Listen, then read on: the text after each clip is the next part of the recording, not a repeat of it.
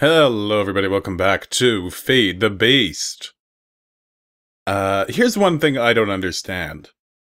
Not even a little bit. Chunk loading. How does it work? I don't get it at all.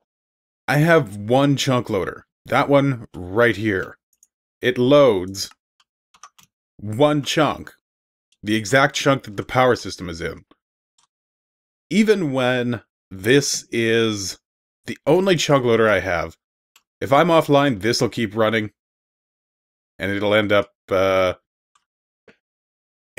piling up still. Those chests there are Cosmic Knight had to come over and shut it off because I guess it was lagging things out when I was away.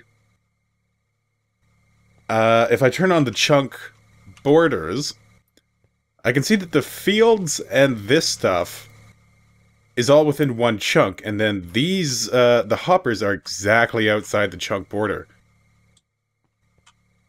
My only theory is that something about running machines, like maybe because these engines up there are active, or the clutches or something, maybe because there's running machines in this chunk, it stays loaded, and then all of this stuff, because it has nowhere to go over here, because it can't get out of the chunk, it just builds up and ends up lagging out. I don't know.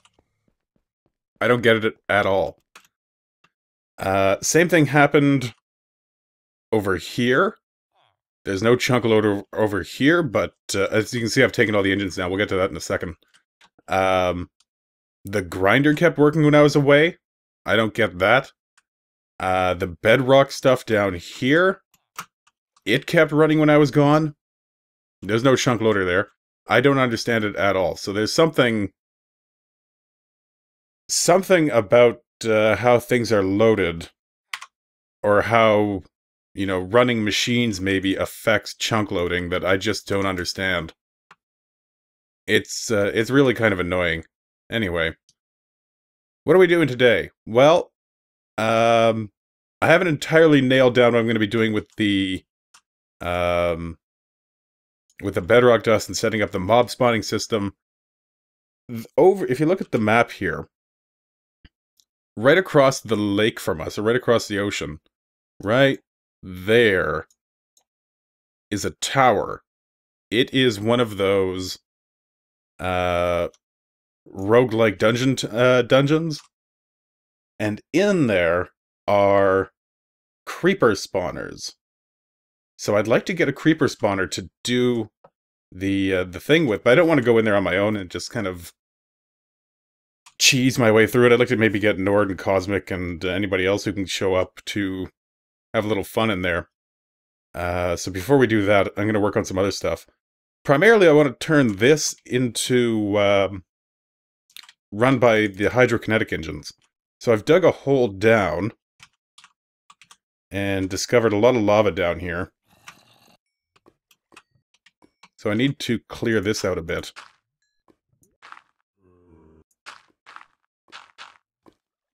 There we go. I think there's more here. Oh, maybe I already got that.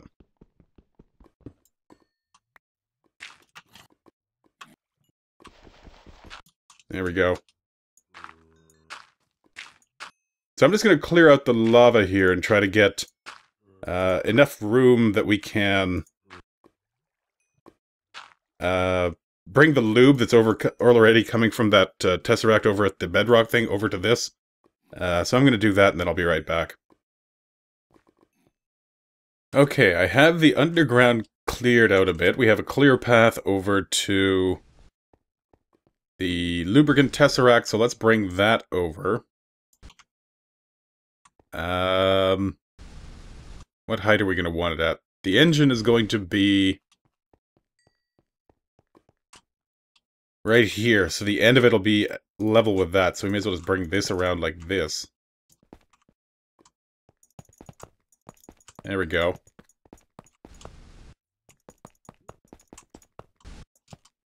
And, oh. Well. There we go. And boom. Okay, so that'll bring the lubricant over. And we want the engine, which, oh, I do have it, there we go. Right there. And we want a belt hub right there. We gotta flip that around. Like so. And we'll run the belt from that straight up.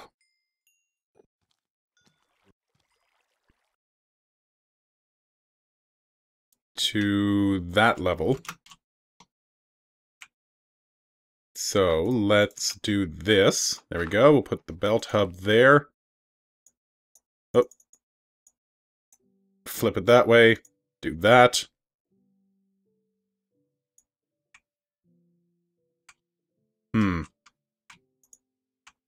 There we go. Cleared it. Should have a clear line of sight. Additional data present. That means it's linked to that one. And then, bam?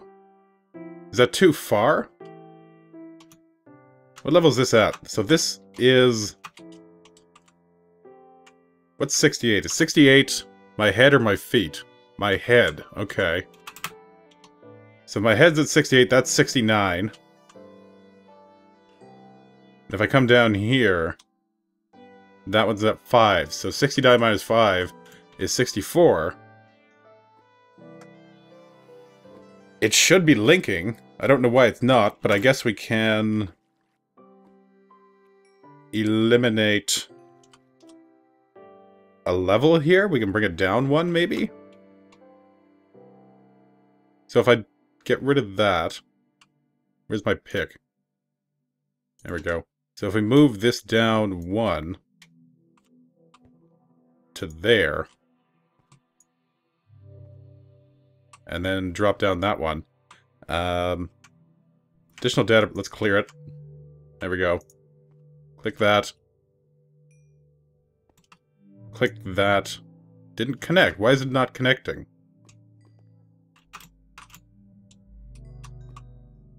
Come on, guy. Alright, let's move it down one more.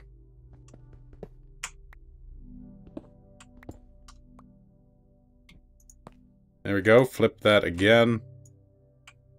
Actually, let's clear it. Okay. Boom. Boom. Come on, really? Does it need clear space on either side? I don't think so.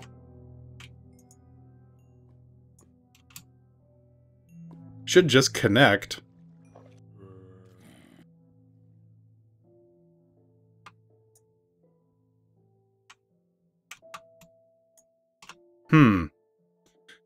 Okay, I guess I'm gonna need to figure this out. I may have to clear out the entire 3x3 area all the way down? I don't know.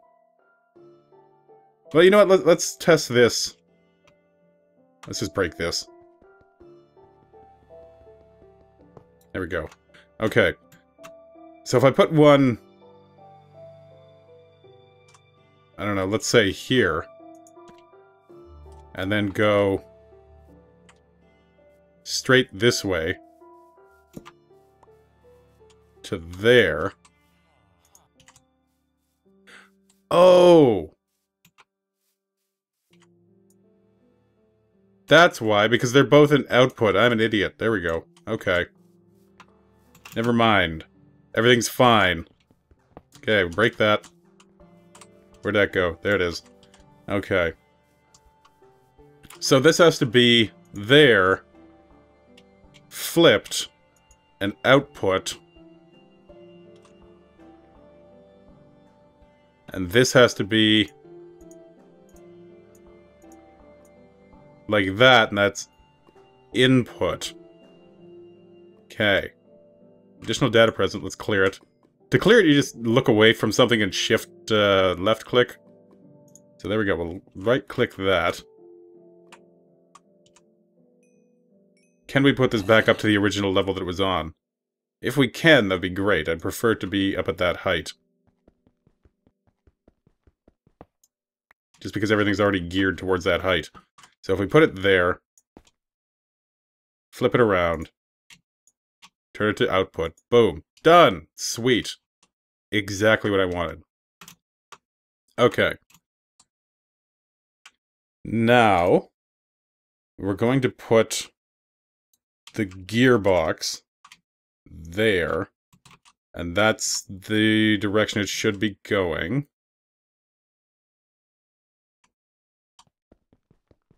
Get rid of that one. And I want to put a dynamometer in here. We'll put that here.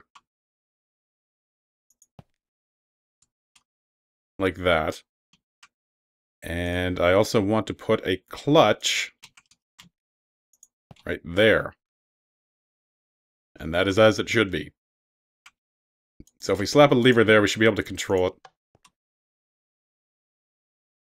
This is set to torque. And if we look at the Rotary Craft Handbook, the engine we're going to be using is the hydrokinetic engine. At maximum power, it puts out 16 kilonewton meters of torque. To run the grinder,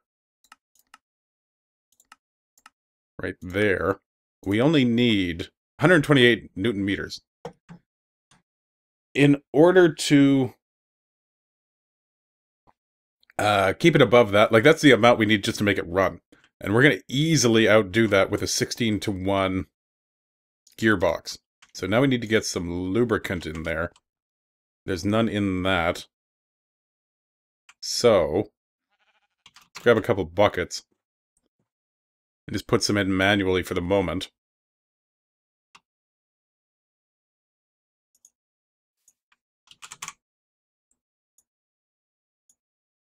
There we go. Get rid of some of this crap.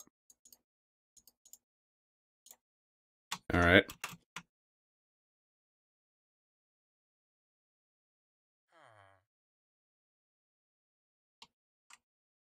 Oh man, are we out of lubricant? Son of a... Alright, well we got some down here. This is the channel that we're gonna have the water come down, by the way. Wow, that used up a lot of lubricant filling this thing up. There we go, we got one bucket. Well, we're gonna start making a whole bunch of it here in a second, so that's not too big of an issue. Alright.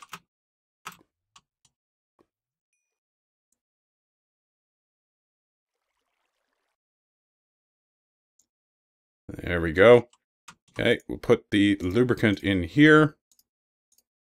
Good enough for now. It's not going to blow up on us, which is the important thing. Okay. Are we ready to do this? I think so. No, we gotta change that to that. Now this is set to speed. So what that does, because it's a 16-to-1, let's look in the Rotorcraft book here again. Where's that engine? So it'll divide this by 16, which brings it down to 1024. At the same time, it'll increase the speed by 16. So 32 times 16, I'm not sure what that is off the top of my head. Probably like, I don't know, 2,000 or something. Well, not 2,000. Well, maybe. 1,000, or times 10 would be 320. Times 4 is 128. So 320 and 128 is 5, 4, 448 plus 2, I don't know, whatever. It'll be quite a bit. 400 and something, almost 500 per second. 512, I guess. Which should get this thing going pretty fast, I think. I'm hoping. We'll find out. We need some water. I don't want to grab it from the lake. There we go. Okay.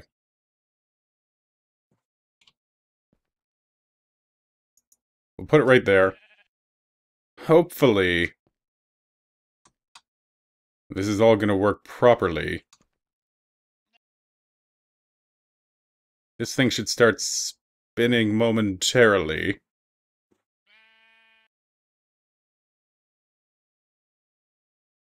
It'll take a second for the water to get down there.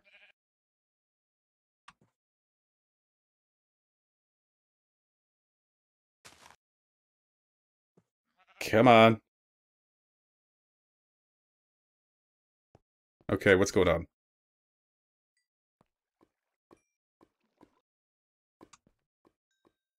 Why is that not spinning?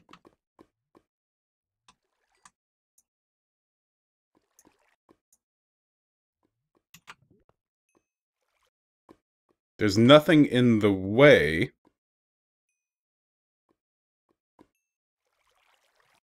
Could it be because of that?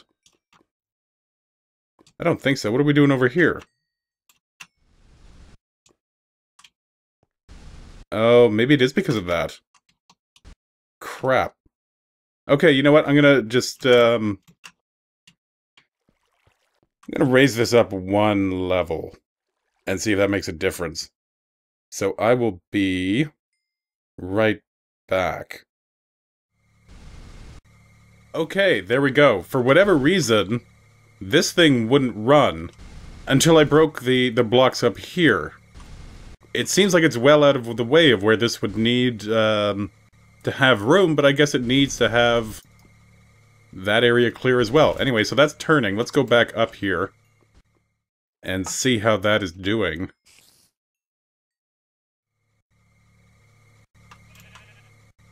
That's spinning. Everything isn't breaking. We got 512 newton meters of torque.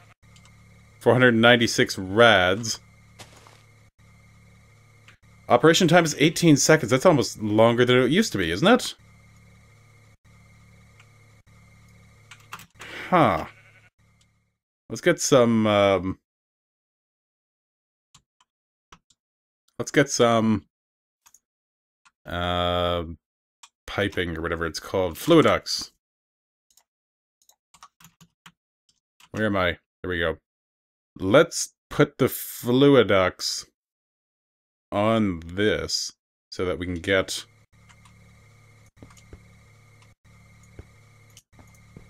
There we go. Boom. Just so that this thing will get lubricated.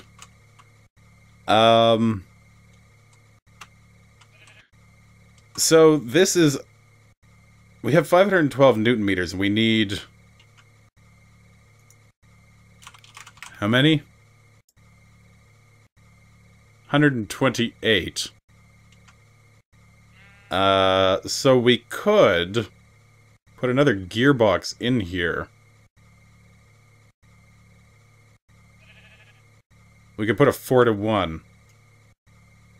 We have a 4-to-1. Let's do that.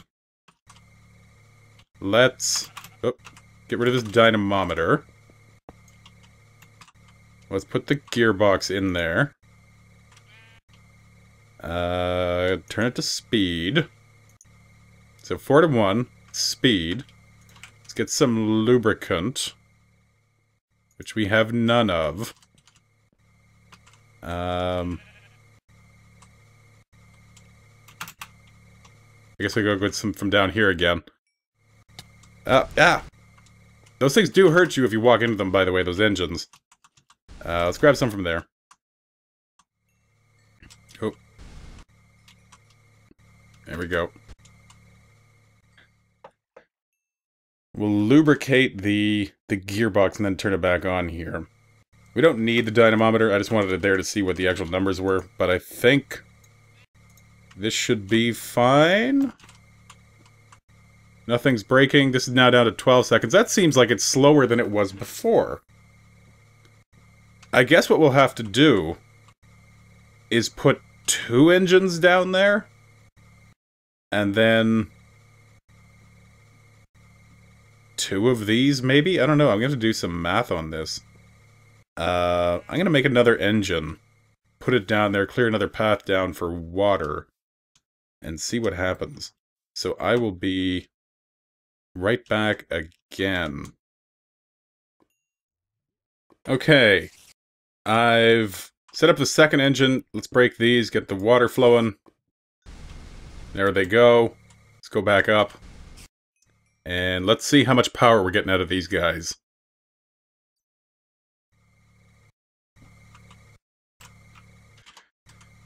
So now we have Why does that seem like it's the same amount?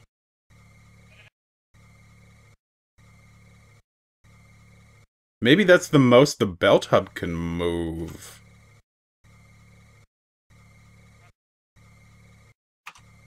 Alright, I guess let's waste that lubricant.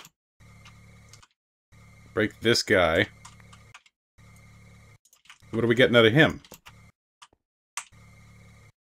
Oh, you know what it is.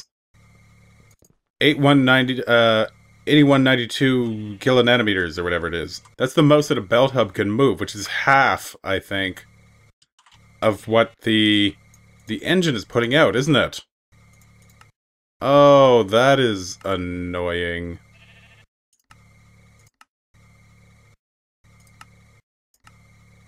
Yeah, it can only move half of that torque. Oh man, am I gonna have to build shafts the whole way up? I guess.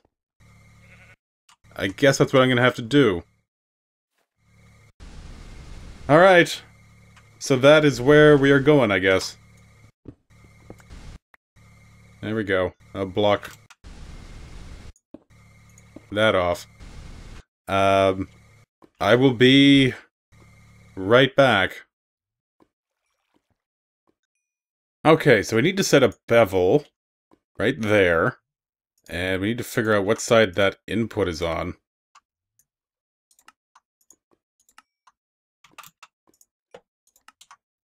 Come on, where is that? Oh, this needs to change? There we go. Black is up, and that's the way that's going. Okay, there we go. That's actually perfect. I think. Yeah, that's up. Okay. I think... Wait. No, that's backwards? That has to be like that? There we go. Red. Red is output, so red is up. Okay, perfect. Now we have diamond shafts.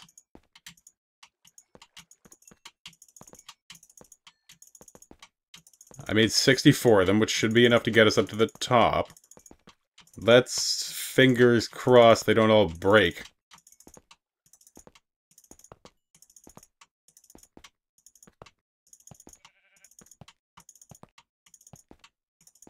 How close are we? We're at 63. Should be... Yeah, there we go. Alright. Oh. So there, there. And we'll put another bevel. What's down? That one? Yes. And output needs to be... there. Input is... what was it? That one? Yeah, there we go. Okay. Let's put a dynamometer here, make sure it actually is coming up, and then let's go back down over through this hole.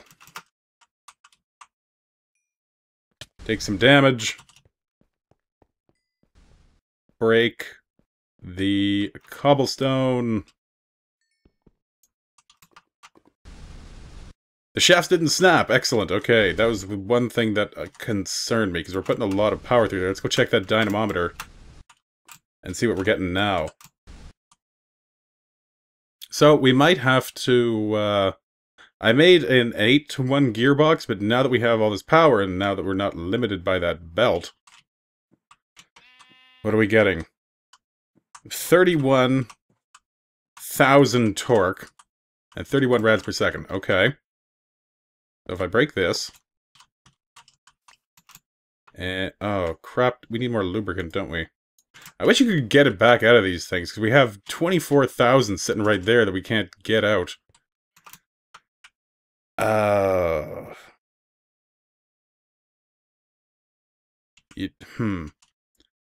Okay. I'm gonna be 1 second. I'm gonna get some more lubricant. Okay. Let's just use the 16-to-1. We're gonna put a clutch right here just to bridge that space. What happened? Oh, there it is. There we go. We're going to use a clutch there to bridge the space. We're going to use a dynamometer over here to bridge the space. I put some lubricant in a 16-to-1 gearbox. Boom. Oh, crap. Change that to speed. There we go. So, 18 seconds. I think we can put another 16-to-1 there. And that'll increase, double the speed, and hopefully we can get that down to a much better speed. We might actually have to end up putting another one in here somewhere, too.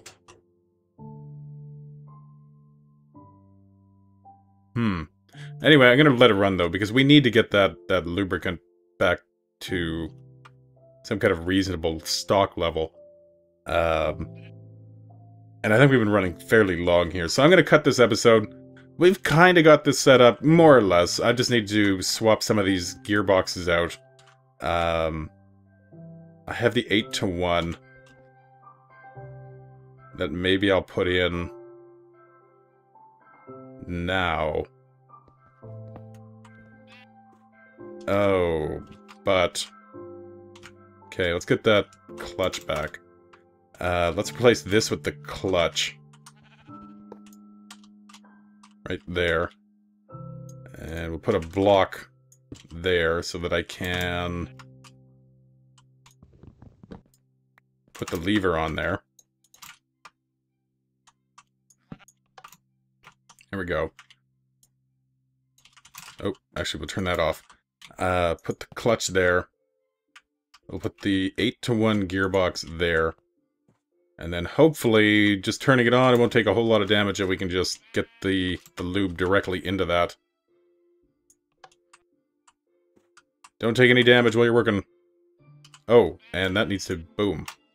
Speed. Okay, so that turned it down to 9 seconds per operation. Took a little bit of damage, but it's got some lubricant in it now. I'm going to swap that out once we get more to the 16-to-1. That should bring this down to maybe about 5 seconds per operation. We should be blowing through the canola seeds at that point. But that is faster than it originally was. So that's good. I might take this off for a sec, slap a dynamometer in there just to see what kind of output we're getting. But yeah, so this is pretty decent. It's working out. So we're going to end this here. Once again, I'm Nightcat. Thank you for watching. I'll see you next time. Take care.